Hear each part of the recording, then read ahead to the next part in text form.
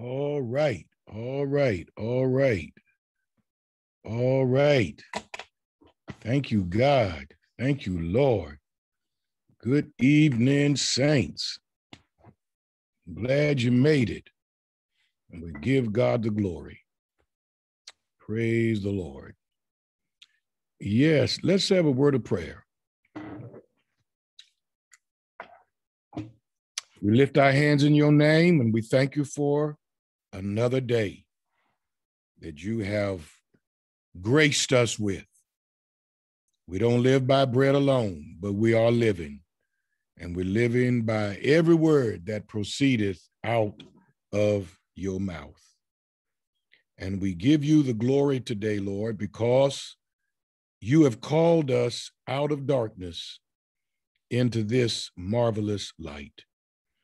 Be among your people as we go into the depths of your word to hear what you have to say and to see what you have for us to see. And we will thank you for that and give your name praise, glory, and honor. In Jesus' name, amen. And why don't you just clap your hands and give the Lord an offering? Just go on and clap your hands and give the Lord an offering of praise. All right. Well, we're in the middle of an amazing study that I believe is God sent. The theme for this year is this is the year to run, 2021. And now we've run all the way through March. And here we are in April, and we're running with renewed strength. This is also the year of the word, the year of the word. And it's already working. It's already producing evidence and fruit. In recent weeks, we've been studying the New Testament in ways of more effectively studying the word of the Lord. I call it studying to study. We've been studying the most effective ways to study God's word, first the Old Testament and then the New Testament. And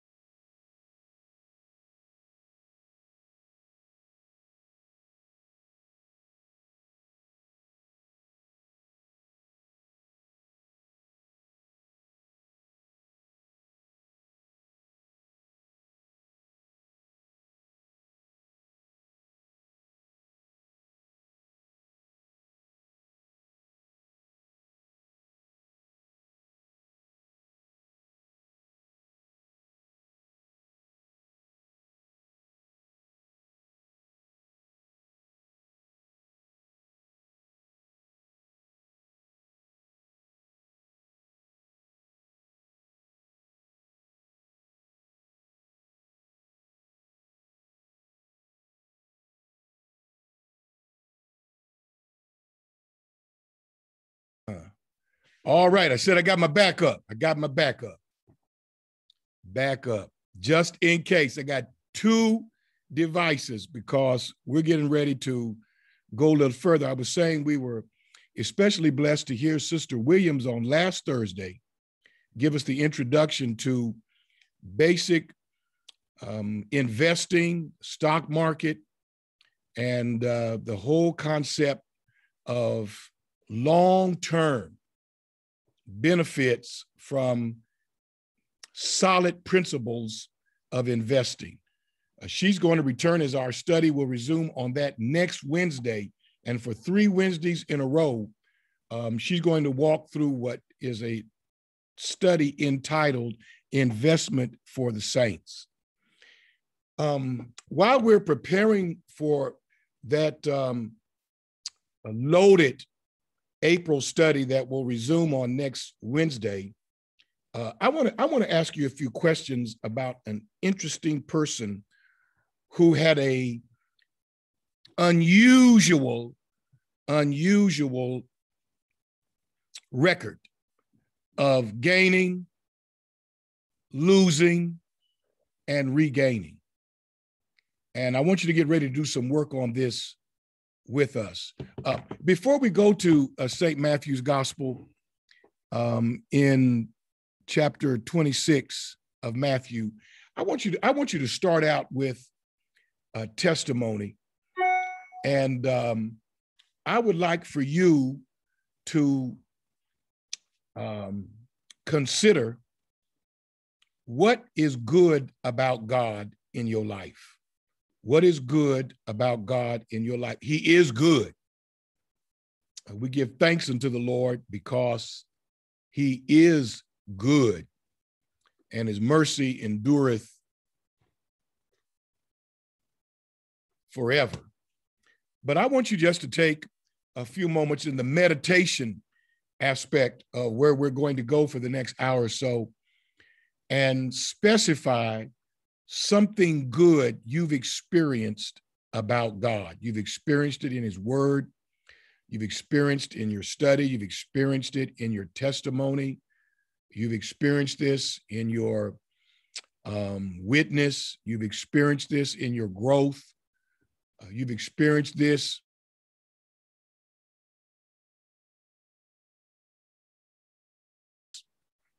the revelations, your understanding. I want you to go in the next 30 seconds and just list something in the chat that you have experienced something about the goodness of God. And I must say, I'm glad for each of you tonight that continuously are in this study. I am so pleased to tell my fellow bishops and pastors, yes, we have meditation every week. We have Bible study every week, and many don't miss. And for that, your life is enriched. And I'm happy to report that you're on the right road. You're on the right road. So glad you're in the study tonight. It's going to be time well spent. Something in your life that you've experienced about the goodness of God. I'm going to give you about another 20 seconds to do that. And while you're doing that, I'm going to observe something you've experienced about the goodness of God. Something you've experienced about the goodness of God. Matthew chapter 26. It's an interesting and sobering prediction about the leader of the disciples, Simon Peter. And I want you to observe this conversation in verse 31 of Matthew 26. Matthew 26, verse 31. Sister Michelle Johnson, can you look up that passage and get ready to read that for us? Matthew 26 and verse 31. I want you to be putting your expressions of something you've experienced good about God. I want you to do that. I want you to be a part of this study. You're going to glean so much more when you make your contribution. Matthew 26 and verse 31. All right, Sister Johnson, read the book. And go on and unmute. Go on and unmute. Sister Michelle Johnson, can we unmute her? All right. Yes, sir. Hello. Praise the Lord. There we are. Okay. Yes, sir. Matthew 26 and 31. Mm-hmm. Then said Jesus unto them, all ye shall be offended because of me this night. For it is written, I will smite the shepherd, and the sheep of the flock shall be scattered abroad. Read on. But after I am risen again, I will go before you into Galilee. Peter answered and said unto him, though all men shall be offended because of thee, yet will I never be offended. Jesus said unto him, verily I say unto thee, that this night before the cock crow, thou shalt deny me thrice. Read. Peter said unto him, though I should die with thee, yet will I not deny thee. Likewise, also said all the disciples. And I want you to come down to verse of the same chapter, verse 51, verse 51. Okay. And behold, one of them which were with Jesus stretched out his hand and drew his sword and struck a servant of the high priest and smote off his ear. Then said Jesus unto him, put up again thy sword into his place. For all they that take the sword shall perish with the sword. Thinkest thou that I cannot now pray to my Father, and he shall presently give me more than 12 legions of angels? But how then shall the scriptures be fulfilled, that thus it must be, excuse me. Come on down to verse 71. We see now the chopping off of the ear by Peter with the sword after saying he would never deny the Lord. And then Jesus heals the servant's ear and reattaches his ear and has a correction for Peter. Now come to verse 71. This is all in Matthew 26, chapter 26, verse 71. And when he was gone out into the porch, another maid saw him and said unto them that were there, this fellow was also with Jesus of Nazareth. And again he denied with an oath, I do not know the man. He would have been lying, wouldn't he? Yes. Certainly. And then verse 73, 73rd verse. Here's going to be the third time that he denies the Lord. Now, he just got through denying him, swearing, am I not his disciple? I never did know him. The same one who said, I will never deny you. Verse 73. And after a while came unto him they that stood by and said to Peter, surely thou also art one of them, for thy speech bewrayeth thee. Then began he to curse and to swear, saying, I know not the man. And immediately the cock crew. And Jesus remembered the word of Jesus, and Peter remembered the word of Jesus, which said unto him, before the cock crow, thou shalt deny me thrice. And he went out and wept bitterly. Now, we're going to be guided by this episode or series of episodes of gaining and loss in the life of Peter. Let me see if I can pull up what I have discovered that you said about the goodness of God. What is good about God's goodness? Someone said his healing. That's something good about the goodness of God. Keeping my mind. Wow, that is the goodness of God. He's a mind keeper. Health the health that we have in our body and our soul and spirit, that comes as the goodness of God. Another saint says, blessed my family.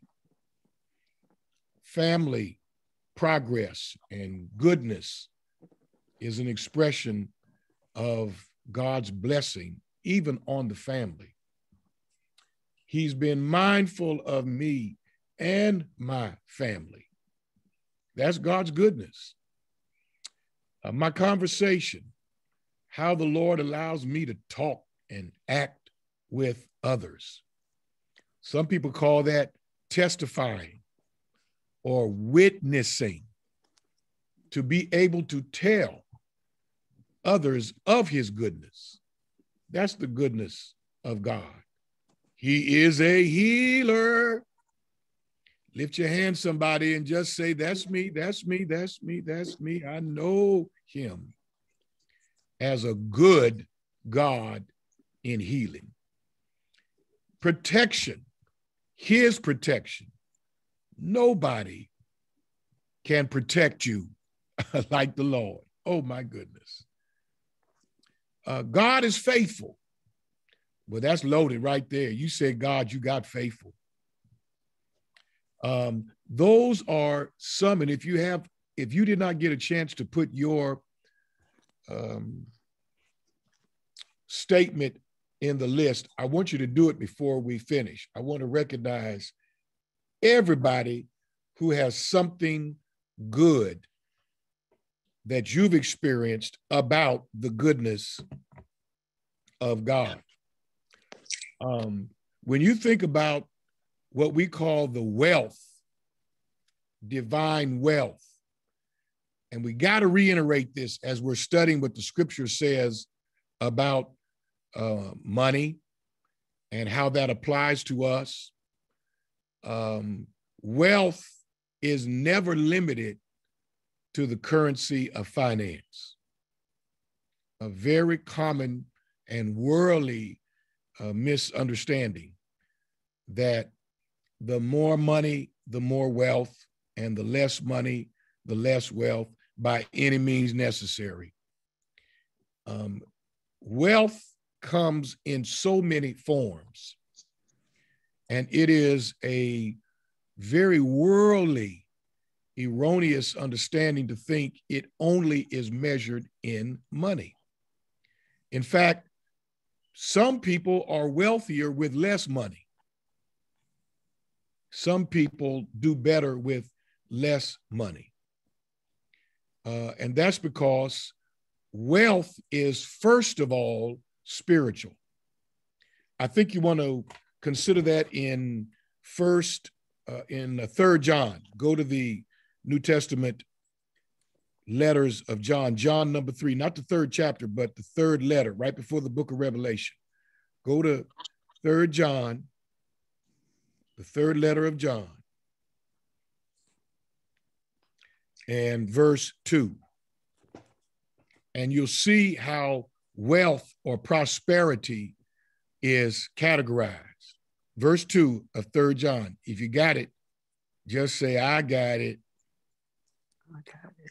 Beloved, talking to the saints, those in the covenant, the beloved of God, the family of believers. Beloved, I wish above all things that you may continuously prosper. Mayest includes the focus on the continuation. You're already prospering. So he assumes the saints are already enriched. But I'm praying that in every area, you will continue to prosper and be in health. Once you're healthy, but the gauge of that is soul wealth, even as your soul prospereth. So your soul or your spiritual wealth is most important. Your sense of contentment, your sense of destiny, That's your wealth. Your awareness of purpose for your life. Holy self-satisfaction. Yeah. Godliness with contentment is great gain. Sense of internal calm and boldness in him. Not in yourself, but in him. That's wealth. Not just having fun, but having joy. The rivers of joy, the assurance. I'm about to get happy right now.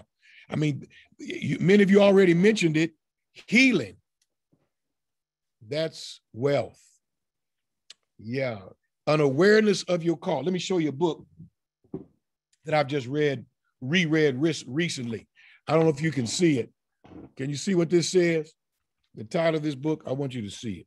Let me put it there. What does it say? Is it right side up? Is it upside down? It's right side up. It's right side up. What's it say, Sister Asia? Read it. Oh, Called to be Saints. Wow. A little book that a sister from New York wrote years ago while we were ministering together on the foreign field. Wow, that's wealth. A sense of call. To know your identity in this confusing and mad world, to know you've been called for God's special purpose. He chose you to be a particular vessel for his honor. That's your wealth right now. I mean, that's your wealth. A prayer life is wealth. You know what is wealth? Being humble, a sense of meekness. That's wealth. Blessed the poor in spirit. Peter didn't have that as a strong suit.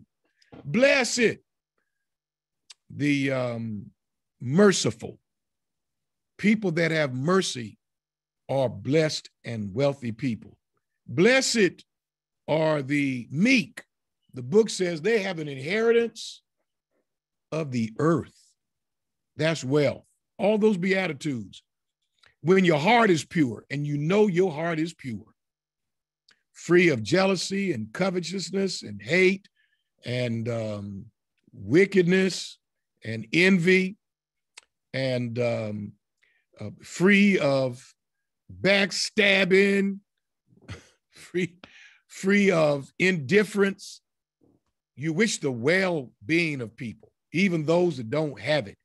You really desire that their life is improved. Pure-heartedness, that's your wealth, brother. That's your breath, sister. That is your wealth. Peacemakers, not always in confusion and chaos and stirring up trouble and in the midst of mama drama, baby drama, brother, mama, sister drama. Peacemakers, you're able to bring reconciliation and not chaos. Spiritual wealth is number one. And while your spirit is prospering, that is assumed, even as your soul prospers. John says, I want you to prosper in other ways, above all things, and be in health. And so when we talk about wealth or prosperity, never consider that unchristian or dirty words or carnal or the expression of those that are unspiritually minded. No, according to the New Testament, spiritual wealth qualifies you for other aspects of it. Spiritual wealth qualifies you. Spiritual wealth, and we're learning how our spiritual wealth will free us from the wealth that the world focuses on, that is very often separated from the wealth of the spirit or the wealth of the soul. Aren't you glad? I just sense most of you that are in this meditation tonight are not haters. of other people. Do you know that's a blessing that you don't have hate? You may have been hated, but even if you are hated, your wealth is you're not a hater. In fact, you can hate the sin and love the person who's the sinner. I'm going to say that again. That's wealth. When you can hate the sin in other people. Let me just tell you, I know the trial isn't over. I know that the defense has not presented or rested their case. I know the jury has not given their verdict. But when George Floyd lost his life that day, that was wicked. And I'm not trying to taint the jury pool. We knew it was wicked before the trial even started. And though George Floyd was far from perfect, that's not, to me, anything that is newsworthy. He had flaws in his life. He had made choices along the way that were not all righteous. That does not justify someone in the name of law enforcement and keepers of the peace to snuff his life out that day and do that under the badge of law enforcement and justice. That was wrong. That was wrong. And if justice is to be served, there's going to have to be some verdict and some sentence that will be an example that his life was worth much more than the way it was so recklessly and brutally terminated. They killed that man in front of numerous witnesses. I think the officer that's on trial's name, his name is Chauvin. But do you know that you still have to wish the best for him? If you're wealthy, everybody's not that wealthy. Everybody's not that wealthy. But wealth is when you know that from all indication, he has blood on his conscience, blood on his hand, and left that man on the gutter of Minneapolis, calling on his God and calling for his mother. No way that's right. But the man who did that, God loves him. The man who did that, Jesus died for his sins. The man that did that, by all means, should pay his debt to society. And because he can be forgiven does not mean he's exonerated. That would be dishonoring the life of George Floyd. If they just said, okay, sorry, let him go and try to be better next time, that would devalue the life of George Floyd and all of those persons associated with him. But because what happened to him was wrong doesn't mean you hate the man who did the wrong. Because the love of God is greater than the evil of man. And see, that's why I don't like to go too far, because I'm about to get happy right now. I want you to say, please say that again. Just say it. Please say that again. No, I want you to say it with me wherever you are. The love of God is forever greater than the evil of man. It's greater. The love of God is greater. So your wealth is great when you can hate evil and yet love the evildoer. And because you love them doesn't mean you give them a pass. Because you love them doesn't mean that you waive all consequences. Because you love them doesn't mean you agree or you concur. You may have to love them enough to speak truth to power and say, that's wrong, that's unrighteous, that's poisonous.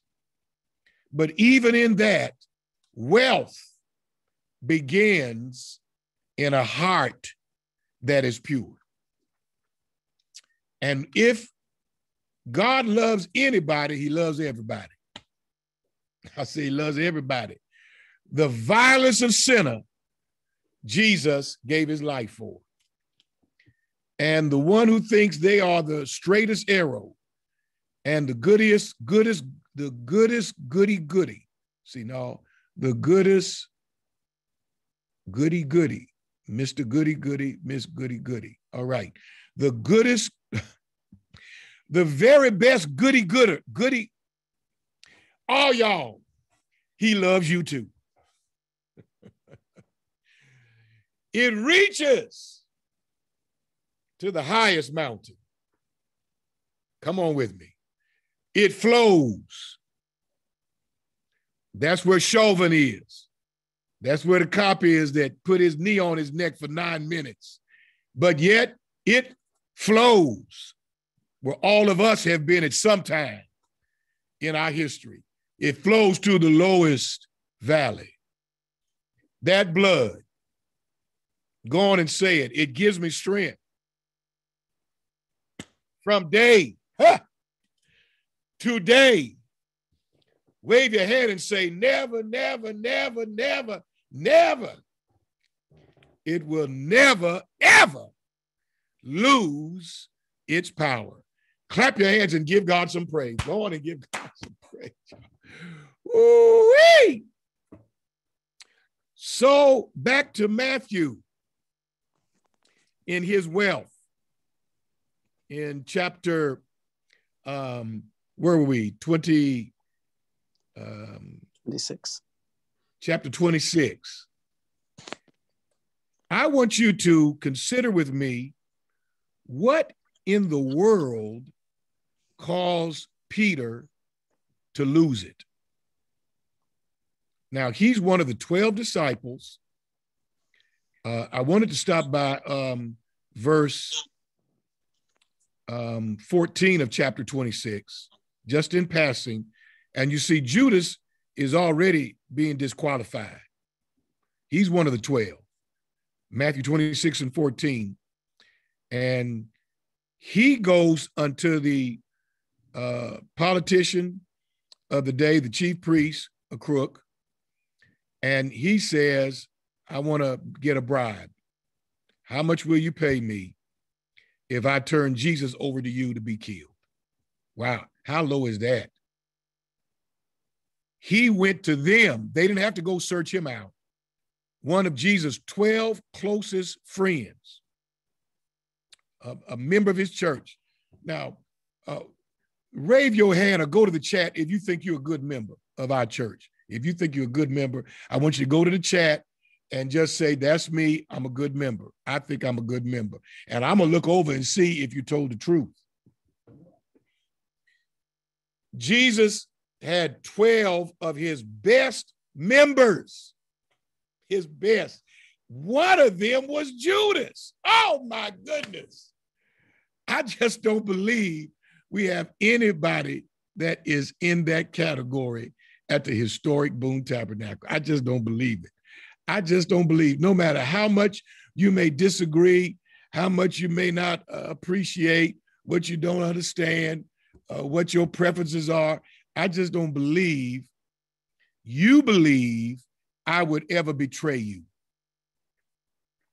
And if you believe that your pastor, this one right now who's teaching you, would ever do anything intentionally to harm you to the extent of betraying you, that means you're not a very good member. If you think I would treat you that way, you got me all wrong. Jesus had 12 followers, and Judas was supposedly one of the best.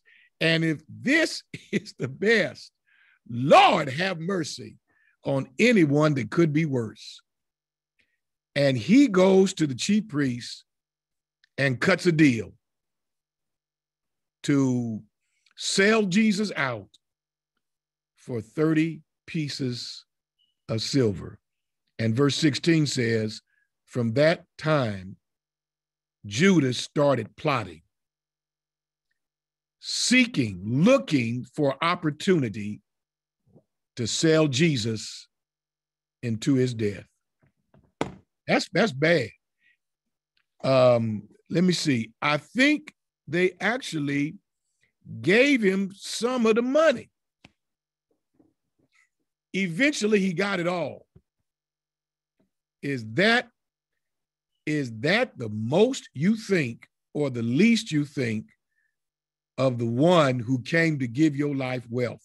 And I mean, I want you to see how Judas equated the value of himself with 30 pieces of silver.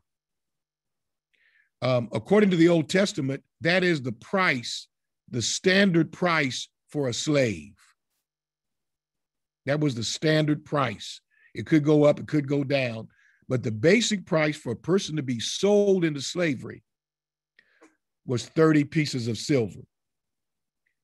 And so he has now cheapened himself as such an immoral person that he will sell the freedom of another human being, and of all people, the one human being that can save him. That's how low he treats the one that has made his life enriched.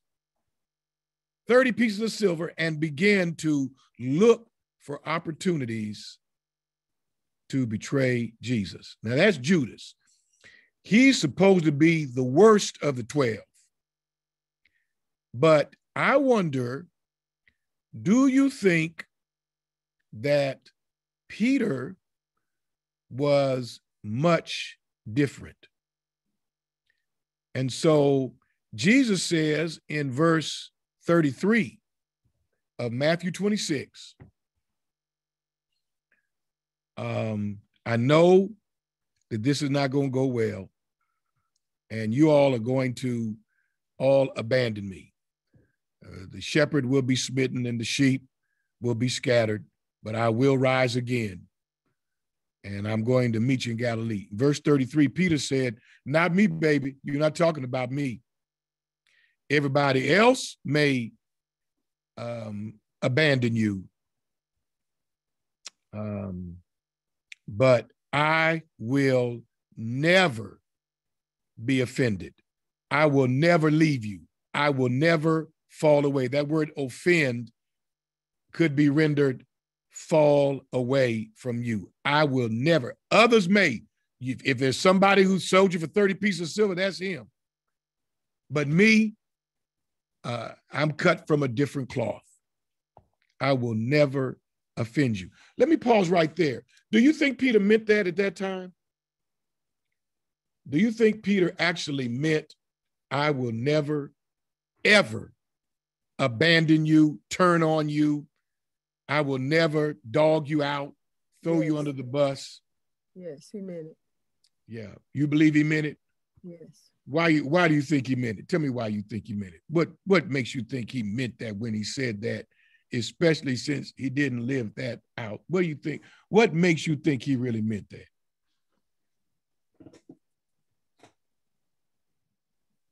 You talking to me? Yeah, the one who told me, yeah.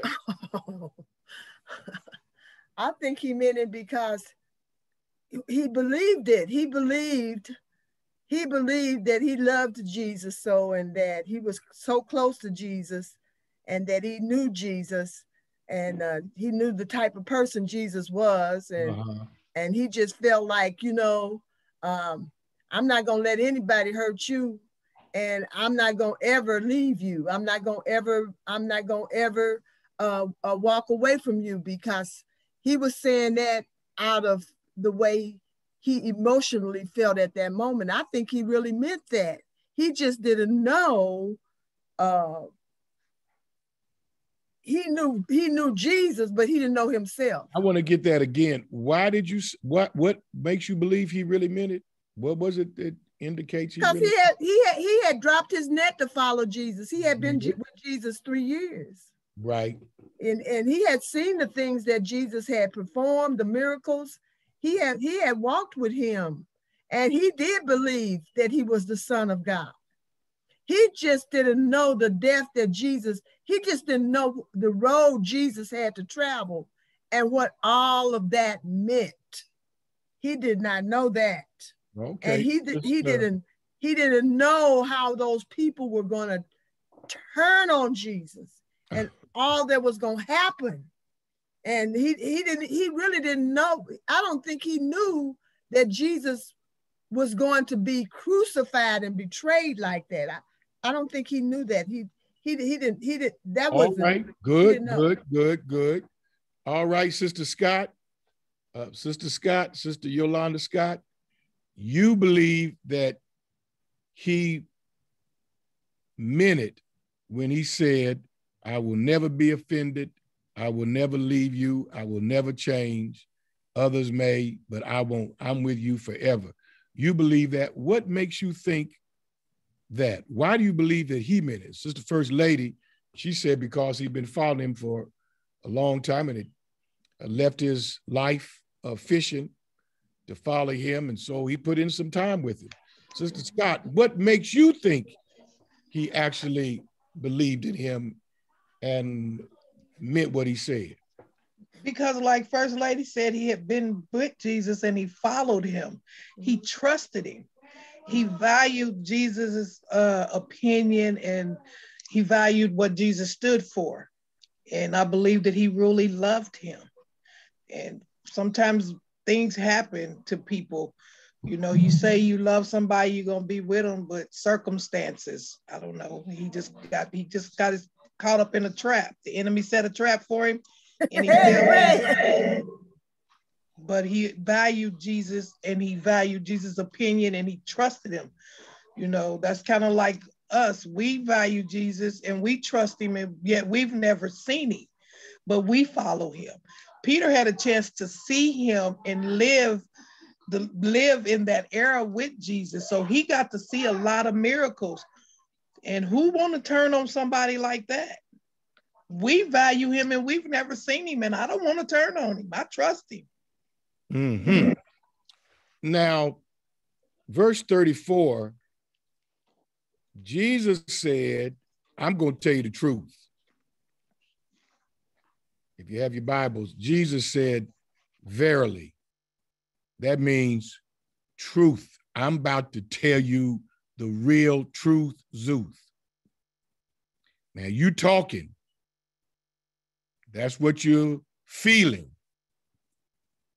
That's your impression of yourself. That's an idea, but I'm going to tell you the truth. Tonight, before the rooster crows, you will deny me not once, not twice, thrice. Not before you die, not before I die, but tonight, this same evening, there'll be 3 separate occasions where you will not only step away, but you will adamantly deny any association with me. Now, I got to ask you another question. We're going somewhere. I'm trying to show you how wealth is so needed. Why do you think that Jesus singled out Peter? I'm coming to you, Dr. Barnes. Coming to you, Dr. Barnes. Oh, we got 2 Dr. Barnes. Okay, I'm coming to both of you, Dr. Barneses. Why do you think Jesus was so directly responsive to the statement of Peter? Now, all the disciples were there together. Apparently, even Judas was. He'd made the deal with the chief priest, but he was still waiting for the opportunity. So he'd already made the plan, but he still was showing up and being blessed by the one that he had plotted against. Jesus, in the midst of this group of disciples, says, "You wrong. The truth is, you way wrong. Mm-hmm. Tonight, before the night is over, the rooster's going to crow. And before he happens twice, I'm telling you, in the midst of all the other 11, you're going to deny me 3 times. Mm-hmm. All right, Sister Barnes, why do you think Jesus responded that way? I think he wanted Peter to recognize what was in his heart and what was in his spirit. I know sometimes people make a statement and they'll say, I would never do such and such, or I would never, I'm very careful about saying what I would never do, because without being faced with certain things or in certain situations, sometimes yourself, you don't know what or how you would react. So I think that Jesus wanted him to recognize, you still have maybe some areas that you're not quite totally confident in. You think you are, but I want you to realize maybe you have additional places of growth, some other things you need to come up in. And so I because Jesus cared about him, he wanted him to do better, and he wanted him to know that about himself. So, Sister Brown, hey, Sister Brown, Sister Monia Brown. Yes, sir. Would this help you if you got that kind of response about something that you had boldly overestimated yourself in? Let's say that was a response that would have come to a person like you in a situation where you really believed you were more advanced. Sister Barnes says areas that you needed to grow in and you didn't know. Would that help you to get a response like this from someone who knew you? I'm sorry, Bishop. I missed that part of the conversation. I'm multitasking. I apologize. Okay. For Jesus told Peter, you'll deny me 3 times. Would that help you if you got that kind of a response? Yes, sir. I suppose it would, but it would frighten me a little, or I would be a little concerned because I wouldn't want to believe that that would be true about me. But yes, sir, it would help me. Then I would know, I guess at that point, Peter knew that he really was the Christ. If he was not, if he had any doubt, it was confirmed at that time. All right. Someone said that he was scared. One of the saints said he was scared. Brother Barnes, why do you think Jesus responded to Peter like that? Bishop, I believe there's several reasons why. One was stated earlier that Peter did not totally know himself, right? Spiritual walk, and he was, and Jesus also. This was an apprenticeship for them. He stated there were certain things like fasting. There were certain things about casting out devils and so forth that they weren't going to be able to do. So he knew there were some areas where he needed to grow in, and he knew, and Jesus and his omniscience and his wisdom knew that we would need another example to sometimes highlight our areas where we need to grow in Christ. He knew that, so he used. I feel like he used Peter as an example of where we don't want to have shortcomings as a Christian. We want to be stronger. Yeah. Peter probably meant well, but because you mean well doesn't mean you are well. Amen. And Jesus knew that he had miscalculated his own spiritual wealth. Amen.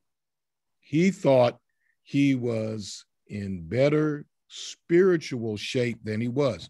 Brother Barnes, since you're there, would you just reread verse 35 of Matthew 26? And we got a few more passages we're going to get to before we wrap it up tonight.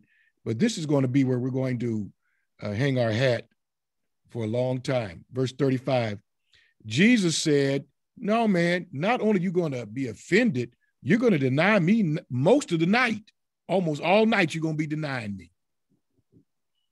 3 times. That's not a long period of time before the cock crows twice. You're going to be denying me 3 times.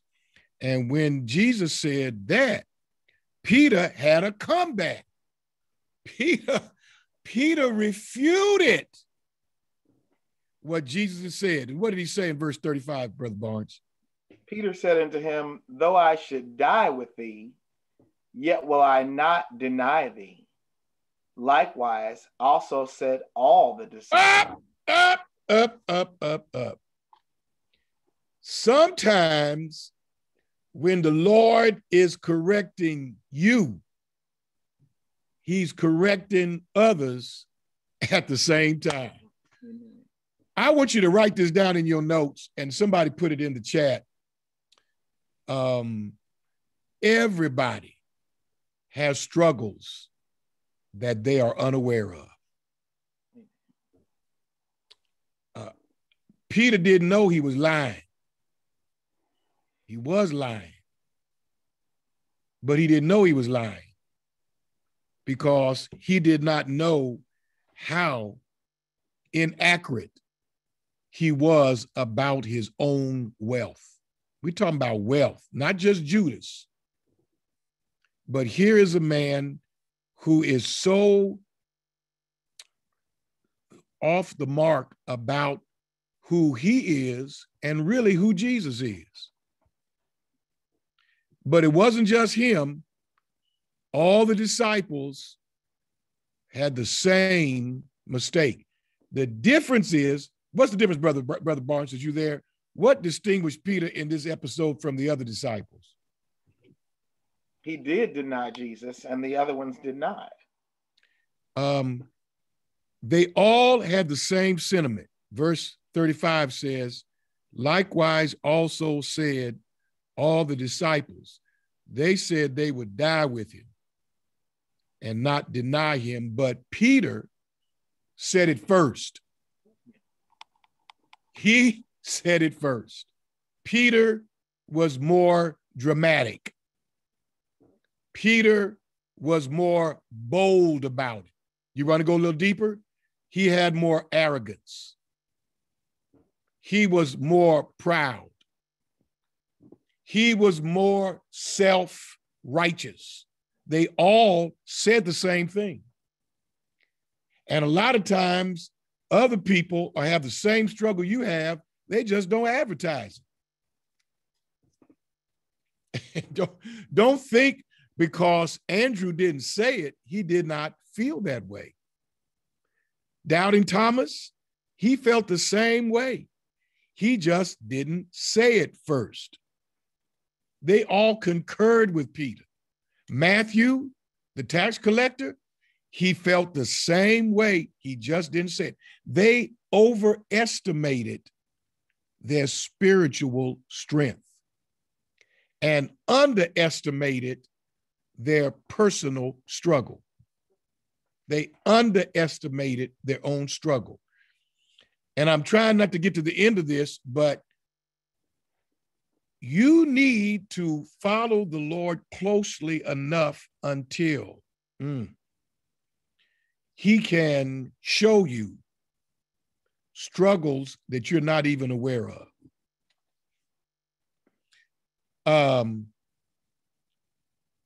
Sister Madden, can you help us with this? What do they say is the emotion that precedes anger? See if you can help us with that.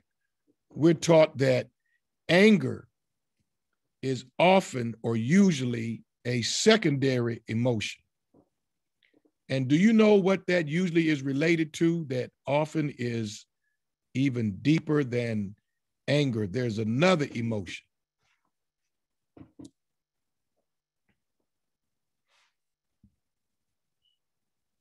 What you think about that, Sister Madden? All right. Maybe I'm not able to catch it tonight. I don't know, because I'm pushing all these buttons. All right, I'm gonna go to somebody else. I'm gonna go to you, Sister Valerie Jones. Can you tell us, there's another emotion. Anger is powerful. It's a strong emotion. But there's another emotion that is deeper than that. And anger usually is an expression of another emotion. Do you know what that is? Well, so would it be the opposite of anger? No, but it's different. It's related. It's not the opposite. Oh, it's related. So not love. I don't know, Bishop. That's good. We're gonna get there tonight. I'm coming a little closer to you. I'm gonna come a little closer. All right. Let me see. Who else knows what is deeper than anger? All right. I always want to give Missionary Julia a chance. Missionary Julia, here's your chance. Do you know the emotion that precedes anger? Going once, going twice. You're about to learn something tonight. In addition to the other, the emotion that precedes anger is pain or hurt. Yeah, hurt. Oh, we got it? All right, we got it. All right. Anger is real. I was going to say rejection, Bishop. Is that close? Thank you. No. I mean, it can be. But pain is an emotion. Hurt is an emotion. There's all kinds of things that can contribute to that. Embarrassment, abandonment, loss. That can all be a source of pain. Actually, if you really want to be more precise, it often is related to fear. Fear and pain are the primary emotions of which anger is the result.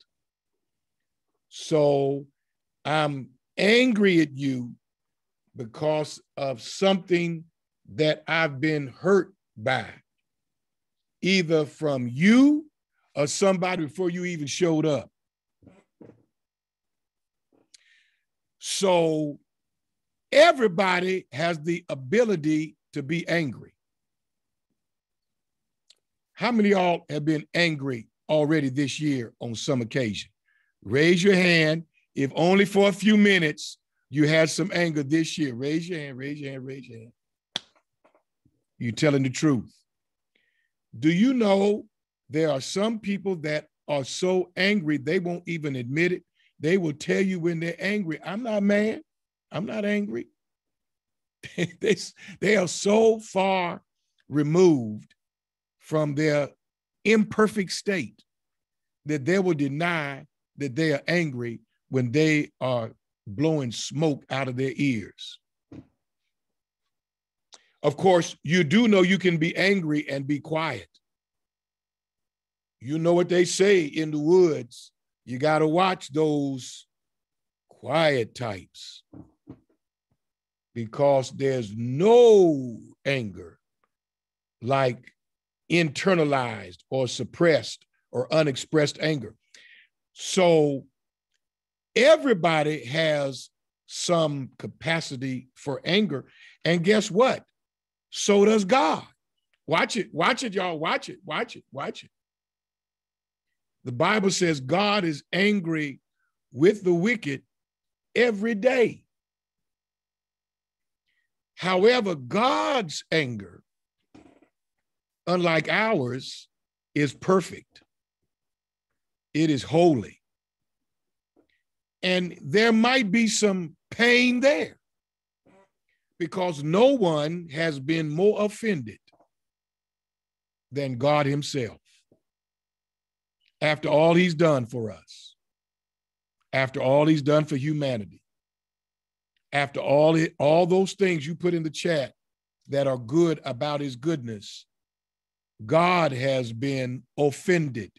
The Spirit of the Lord has been grieved, Ephesians 4 tells us. The book says it has repented God. It has touched his heart. The whole Spirit of God has been grieved by the wickedness and the hypocrisy and the waywardness of the creatures that he loves so much. But God's anger is perfect. It is holy. It is justifiable. And it's never out of control. He doesn't have tantrums. He doesn't just lose it. But his anger is a righteous anger. Ours often is not. So when Jesus was correcting Peter, he was not insulting him. He wasn't just trying to make him feel bad. He was actually giving him some truth about a dangerous area in his life. This was an area of struggle that Peter did not even know. You might say he was in, what's the D word? Denial. And whenever we think that we are A-okay in every area, we need to hear the Lord saying, "You wrong. I'm going to tell you the truth. You got some struggles. You may not have the same struggle you used to have, but every human being has some kind of struggle. And the one person who can help you with it, go on and lift your hand and just say, I know him. Lift your hand and say, I know him. Lift your hand and say, I know him. There's one person who can help you with your struggle, but the first step is for him to convince you you need his help. And for Peter, it did not come easy. Now, can we go a little further on it? Let me see how I'm doing here. Because I got about 2 more scriptures I want you to get on this losing what he had gained. Now, we go down again in chapter 28 of the Gospel of Matthew. And let's see what happens in verse 48. There's Judas giving him a kiss of betrayal. Wow. Judas used to be a believer. Judas, Jesus told him, your name is written in heaven. It used to be. Judas used to preach and teach and heal. Judas used to cast out devils. And now he is using a kiss to set Jesus up. That's the signal. Now's the time for you all to seize him and illegally arrest him. That's Judas. But he's not the only one who is in great spiritual deficit. So we go to verse 58. And there's Peter. He's sitting with the servants. afar off. Verse 58 says, Peter followed him afar off. You have any idea why he was following Jesus afar off? Got any idea on that? There's a reason he was following afar off. Okay, keep going. Keep going. And we come down to verse 67. This is not a happy day for Jesus. He's been illegally and innocently arrested by the authorities. He's been taken away. The disciples have distanced themselves, and now they're spitting in his face, beating him with their fist, slapping him with their hands, open-handed face slaps, mocking him. And when all this happens, 69 verse, Peter is on the scene. While they are mocking him, while they're spitting on him, while they are threatening him, while they are whipping him, while they are slapping him, while they are pummeling him with their fist, Peter, in verse 69, was sitting outside, and a damsel said, "You are with that Galilean. I know you were with Jesus of Galilee." And verse 70, he denied before them all, saying, "I do not know what you're talking about." Wow. I got to ask you, what happened to Peter? After saying, "I will never deny you, I will never be offended by you, I will never leave you," what happened? What do you think happened? Brother Atkinson, I'm so glad you're here tonight. Thank God. Elder Atkinson has been on his bed of affliction, and I'm so glad you came through and you're in this meditation tonight. Let's clap our hands and praise God for Elder Atkinson. We're glad for you. Amen. I would ask you that question, Elder Atkinson, but I know you recuperated, and I want you to save your strength. But Elder Williams, what happened to Peter that he had such boldness, such courage, spoke in such glowing terms, and just an hour or two later, he is denying and say, "I don't even know what you're talking about"? What happened?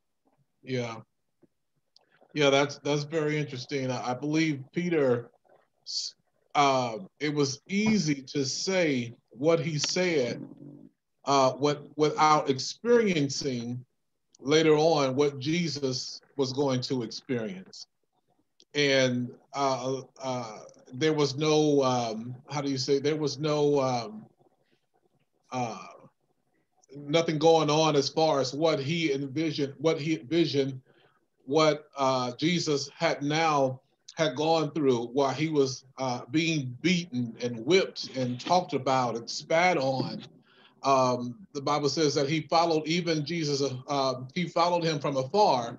He was afraid because he's now seeing what Jesus is now going through. He didn't envision that before when he said, "I will never leave you, I'll follow you." In other words, to the end of the earth, I love you. But then now when he saw what Jesus now was experiencing, the tables are now turned, because he's now fearful for his life. He didn't even want to be associated with him because of what he's now going through, because he's fearing for himself. He's now seeing the manifestation of the love that Jesus has for us, but he didn't want to experience that himself.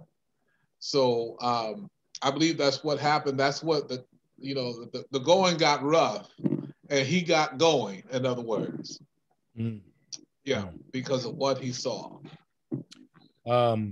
Someone said he followed at a distance because he did not want to be recognized. Yeah. He did not, Elder Williams, it sounds like you're telling us he did not want to be associated with the one he said he would never be disassociated. Exactly. Exactly. It's because circumstances have changed. When he said, I will never deny you, and I'll even die with you. Yeah. I'm never going to leave you. That's before the rubber met the road. That's before life happened. Exactly. That's before he actually had to experience what he had never experienced. Experience is quite a litmus test. It's one thing to talk the talk. It's another thing to walk the walk, isn't it? So he's now I want you to notice in this first betrayal, Elder Williams, it is a young lady. Yeah. A servant girl. She's low on the social ladder. She has no real authority. She works very hard for very little compensation. How much of a threat could she be? Well, she could open. She's the one that said, I saw you with Jesus. You know what? Somebody is watching you that you may not know. That's right. This is the second time Peter has a moment of truth. First of all, he overestimated himself and said he would never deny the Lord. Now he's not aware that this inconspicuous young working girl, who they would consider a nobody, she's been watching Peter. Why? Because she's been watching Jesus. And guess what the second denial is? The second denial comes on verse 71. Elder Williams, can you read verse 71? Absolutely. This is denial number 2. Yeah. 71 saying, and when he was gone out into the porch, another maiden saw him and said unto them that were there, this fellow was also with Jesus of Nazareth. Another hardworking underclass young lady. Yeah. They believe that women were not as valuable as men. And they believe that younger women were not as valuable as older women. And they believe that poor younger women were not as valuable as well-off younger women. In other words, this is the lowest rung of the ladder in their estimation. That's not the way God saw them, but that's the way the culture did. So here is another maid, and that word means really a slave. Isn't that something? Went from a servant to a slave, and she said, listen, as one slave to another, this fellow was also with Jesus of Nazareth. The first lady, the servant, says in verse 69, Jesus of Galilee. This woman says Jesus of Nazareth. What's the difference? Nazareth was a village in Galilee. So we're getting specific. He's not only from Galilee, would be considered by some the north. He's not only from the poor part of the nation, he's from one of the poorest parts. Nazareth was so impoverished that the question was, can any good thing come out of Nazareth. That was the most unrespected, the most economically depressed, the most uneventful. I don't know what the least admired town is in our area. I'm trying to think, what would it be? Let me see. It wouldn't be the plaza, not the plaza. No, it wouldn't be the plaza. No. This would be like outside of the city, outskirts of the city. She is all the way at the most economically wanting strata. And even she says, Peter, I think I can say this to you because you've been around the man that loves everybody, that helped anybody, that healed people, that advocated for the oppressed, that cleansed lepers. So you stand out because you were with him. And he said, what was his answer, Brother Williams? In verse 72. 72. And when he was gone out into, okay, so 72 says, and again, he denied. Again, he denied with an oath, I do not know the man. Wow. So he got serious with that one. Now he gets to swearing, and says, I told you in verse 71. I told that lady over there, I don't know anything about him, and I don't know anything about what you're talking about. Okay, I thought that was the end of it. But as we go from verse 71, you got it? Watch that. Then you're going to go to the second denial. So in verse 72, he denies again. Verse 70, he denied before them all. I don't know what you're talking about. That's when the damsel, the working girl. Then when the maid, the slave girl, she says, I know that you were with Jesus of Nazareth, the little village. He denied this time with the oath, saying, I do not know the man. Yeah. I don't know him. This is the closest man to him. And he says, I don't know the man. Now we go to the third denial, right? Verse 73, and there came, after a while, there came and stood somebody and said to Peter, you surely also are one of them. Jesus is not the only one. You're from that group, and I can tell from your dialect. Your dialect. You've got a Southern accent. You're not from London. You wait a minute, you're not from London, you from Oak Muggy. I could tell from your accent. Quit acting all proper.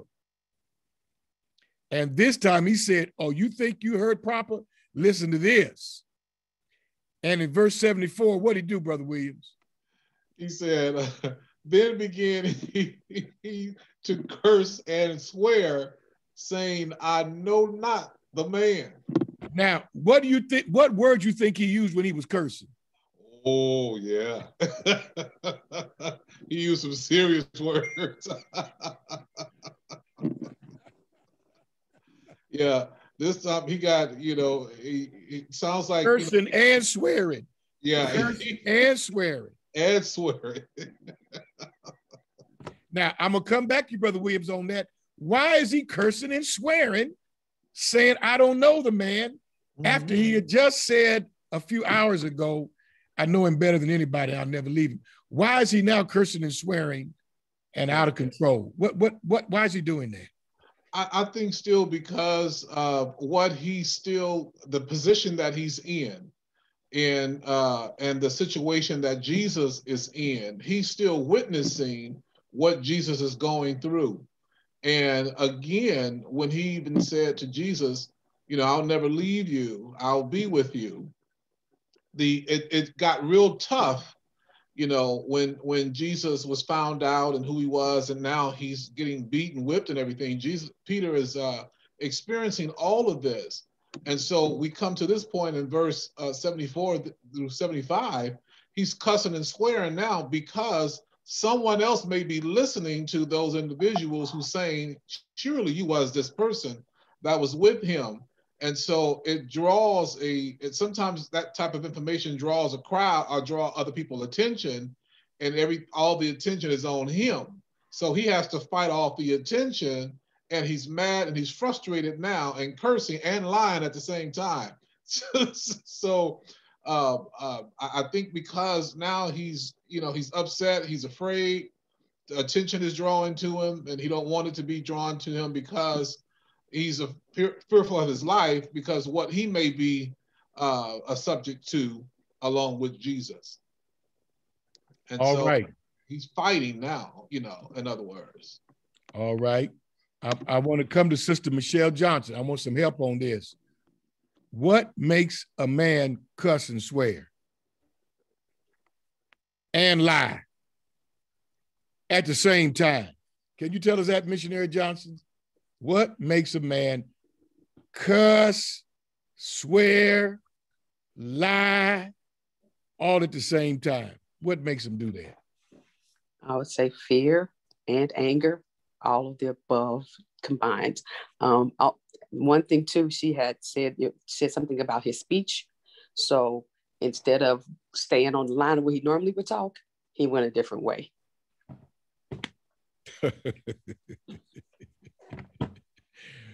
Have you ever known somebody to cuss, lie, and swear? I think sometimes you all have never been around that side of humanity. Have y'all ever known anybody to do that? Let me know if anybody has ever been in the presence of a man lying, cussing, and swearing. All right. Sister Scott, is that you? Tell us, why do they do that? Why they do that, Sister Scott? Sister Darlene Scott, can you tell us? What makes a man cuss and lie and swear all at the same time? Maybe because he's trying to get out of some hot water that he stepped into. Okay. She said maybe he was trying to get out of some hot water. All right, Brother Barnes, you've been around somebody doing that. What causes that? Now remember, this was before this, such a nice guy. He spoke in such reverential terms. He was a model citizen, except when he was cutting somebody's ear off. What makes a man turn into this seething monster so suddenly? What causes that to happen from your observation? He stepped into flesh, or back into bad habits. He had been with the master, and when he was there, kind of like some people there in church, they're saints. And then on Monday, they raise in sand.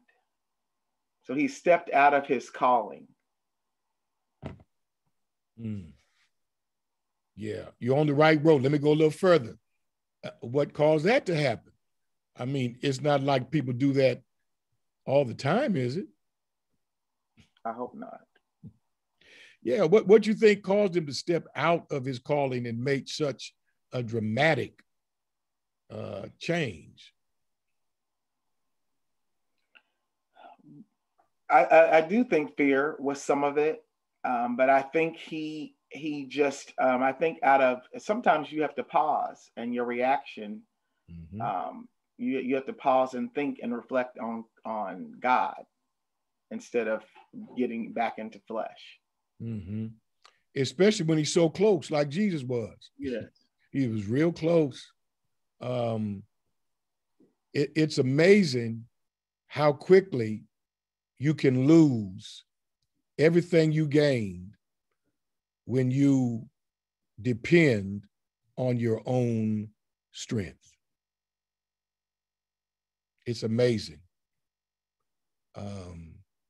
It's amazing how much harm we can be associated with when we forget how much we really need to depend on the Lord.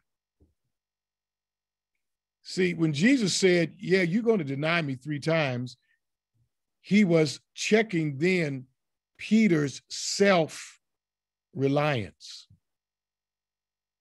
He was telling him then, you have shifted from thinking because you've been around me that you can be me. Without me, you can do nothing. And though you've had all this power in your life and you've made such a change and you've received all of this spiritual wealth, not one moment of your life is worth it without being dependent on the grace and the power of God. And look, I talked about the emotion of pain and anger. Verse 75. Go to verse 75. Verse 75, about to come on in. Verse 75 of this same chapter. Verse 75. You got it? You want me to read it, Bishop? Please. And Peter remembered the word of Jesus, which said unto him, before the cock crow, thou shalt deny me thrice. And he went out and wept bitterly. Wow, what a conclusion. Now, since when the rooster crowed, he had a flashback and remembered the words of Jesus. What does that tell us happened before that? If he remembered now, what had occurred, Brother Barnes? He had forgotten. He had forgotten how soon we forget. That's one reason why Jesus told us to keep taking communion. Amen. And having the Lord's Supper. He said, don't stop doing that because you need to continuously remember. You do this in remembrance of me. You would think that a person who is an upstanding individual, you would never have to worry about them doing something wicked. But you can forget from where the Lord has brought you from. Never think that because you're standing now, you could never fall. I think I heard Sister Barnes say, be careful about saying what you would never do. And Peter forgot what he had said and what Jesus had said. And what emotion do we see at the end of this as the rooster is crowing for the 3rd time? What emotion do you see there at the end of that verse, Brother Barnes? What emotion is that? Remorse. Mm-hmm. Yep. What was he crying about? What was he crying about? What do you think he was crying about? All right, now I'm gonna come back to Sister Valerie Jones. She's been just stretching out. What was Peter crying about after he heard the rooster and he remembered the words of Jesus? What do you think was causing him to weep so bitterly? Now he was feeling, I think like Brother Barnes said, remorseful. He was sad that he had done those things after he said he wouldn't, and now he saw what actually happened. Yeah. So his heart was sad. Somebody says guilt. Mm-hmm.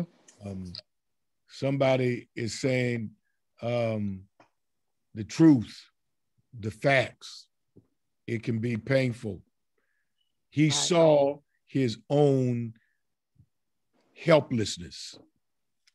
Now, you think he was angry, or was he, was this anger, or was this fear? Could it be both? He was maybe angry at himself for doing what he did. Mm-hmm. I don't know. And he could have been fearful too of what he thought was going to happen. What did this show him about himself? As he remembered the words of Jesus in his memory. Jesus wasn't saying one word verbally, but in his memory, this is now just ransacking his conscience. What did that make Peter feel about himself?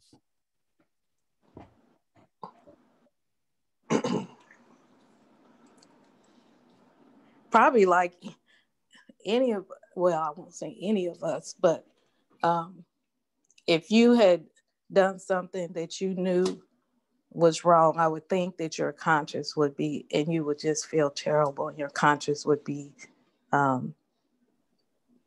he's broken-hearted. Deacon Jones said broken-hearted. Yep. He does not see himself in such glowing terms. Mm-mm. He's disappointed in himself. He's ashamed of himself. He's never seen himself in such a weak state. He's conflicted. He does feel some fear. He doesn't want to die. This is not playing out the way he had imagined. When he said, "I'll die with you," he didn't mean like this. So he sees himself not knowing what to do with himself. And then Jesus in the other gospel records, he looked at him and loved him. I want to just give you that reference before we get there, before we close out tonight. Go back to Matthew 26. And at that verse where he's weeping bitterly, I want you to consider one other passage. And Bishop, may I ask you a question? Please do. Being the capital punishment, and that's what Christ had to endure, was capital punishment. Being the capital punishment was common, and I assume that they had seen that before.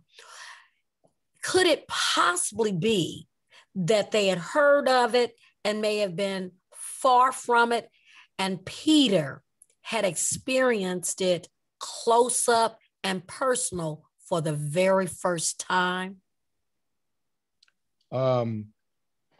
Like you said, it was very common, and it was a part of their law. It was a part of their religion. And he probably had seen people stoned, and the Roman Empire allowed for crucifixion. Peter carried a knife. Remember, he carried a knife. And in this episode, he demonstrated that he knew how to use it. He chopped off a man's ear just a few hours before that. And it's very possible he feared that if Jesus was being apprehended by the people that rendered capital punishment, if he was associated with him, he would be guilty by association, and he could be strung up next. So more than likely, he was fearing for his own life.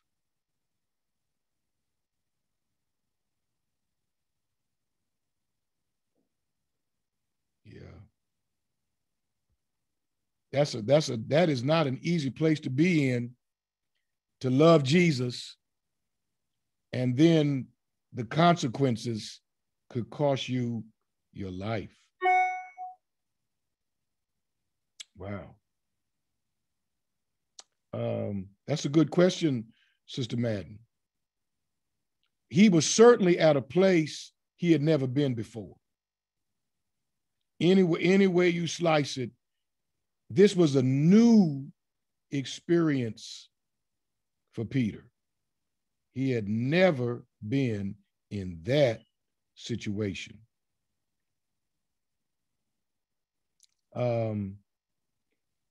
Sister Madden, can you go to Mark chapter 16? I'm actually driving. Oh, don't go. Don't go there. Don't go there. You keep on driving. Let me move on. Let me move on. All right. Sister Scott, Sister Darlene Scott, can you read Mark 16?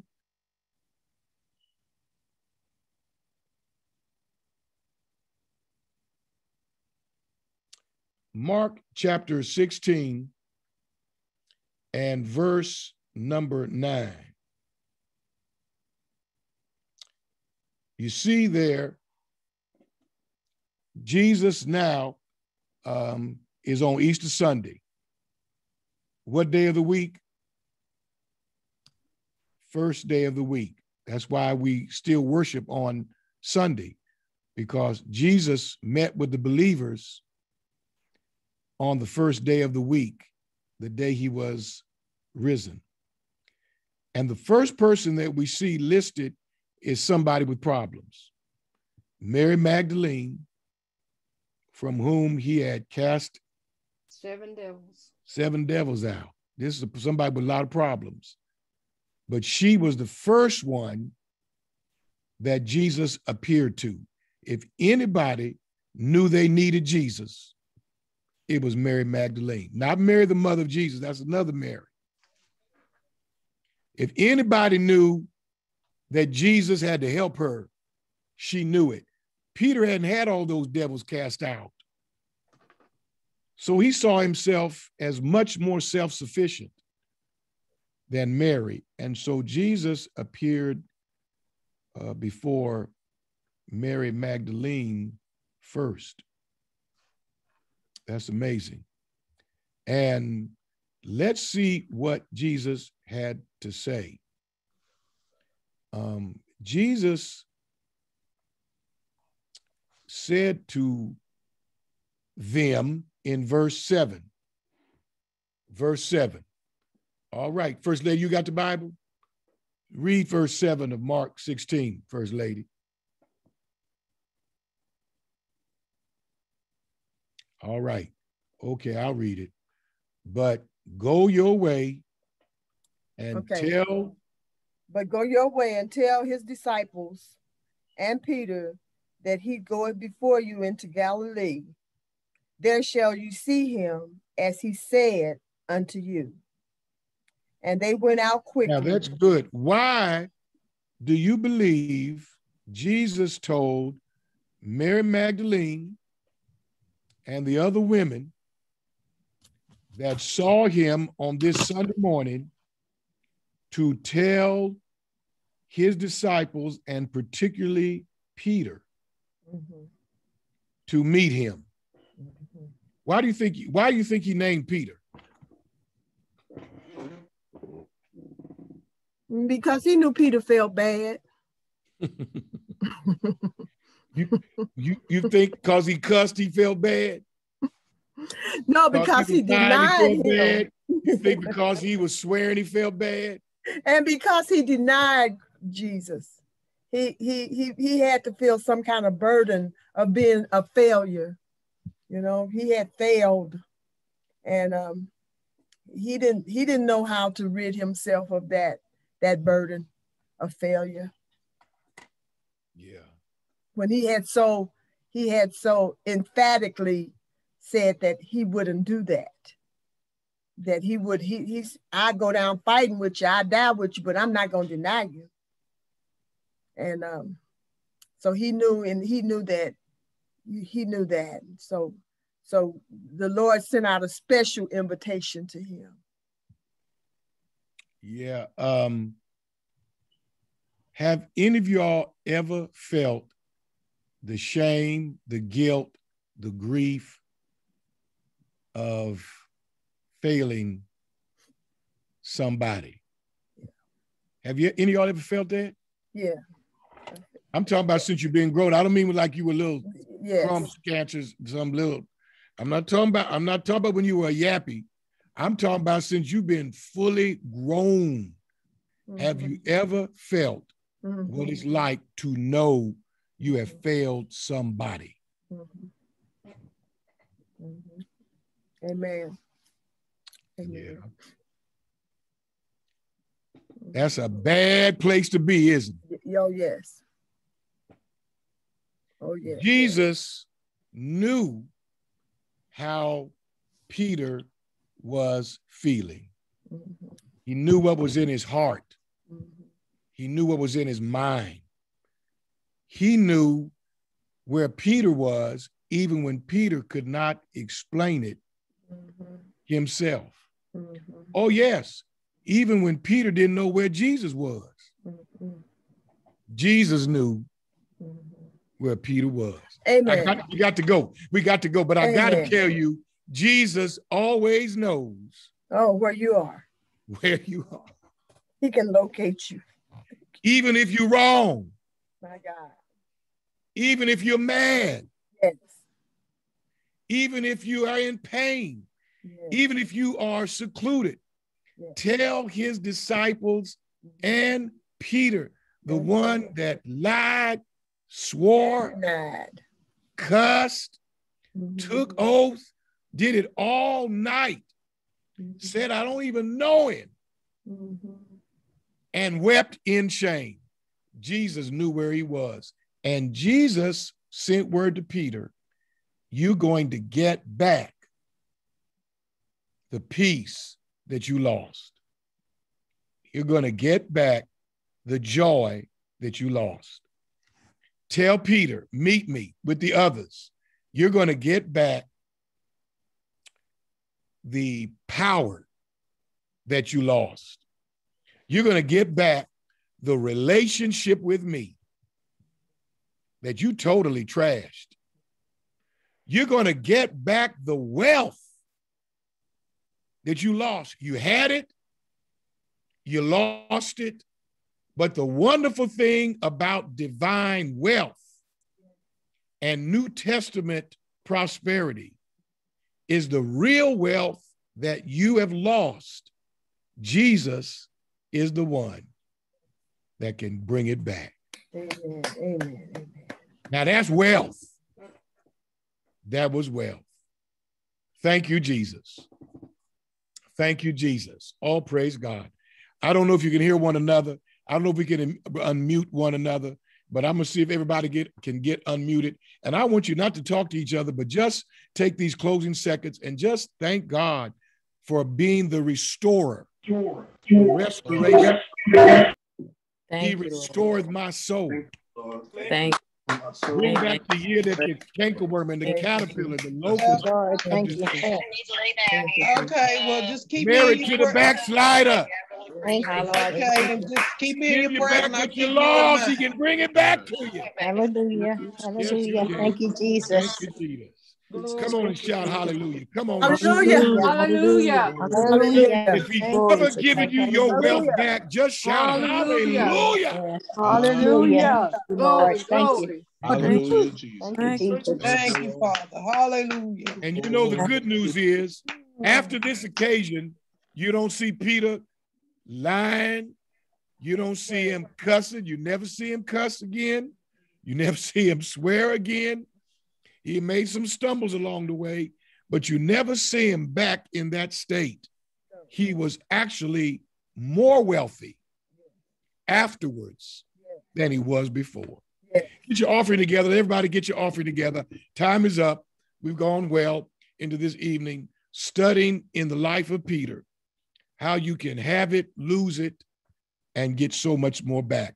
I don't have time to go to the day of Pentecost when Peter stood up, full of the Holy Ghost, and said, this is that which was prophesied by Joel in the last days. The Holy Ghost will be falling on all flesh, and we are still receiving the wealth of the Holy Spirit that Peter announced after he got his wealth back.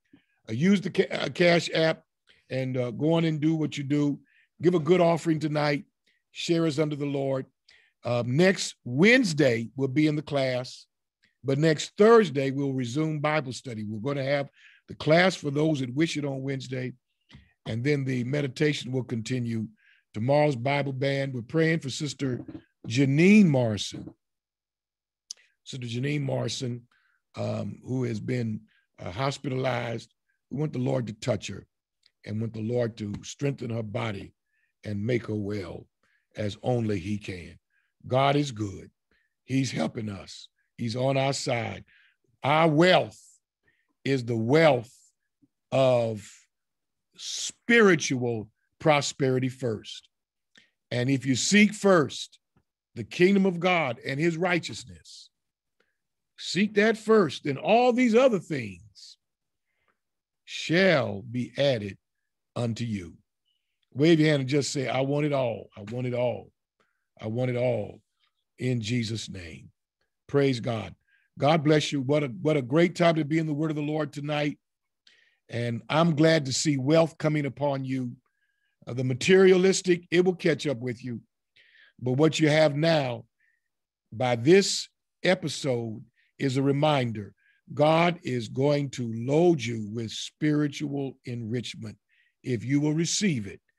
Jesus can give you life, and he gives it to us more abundantly.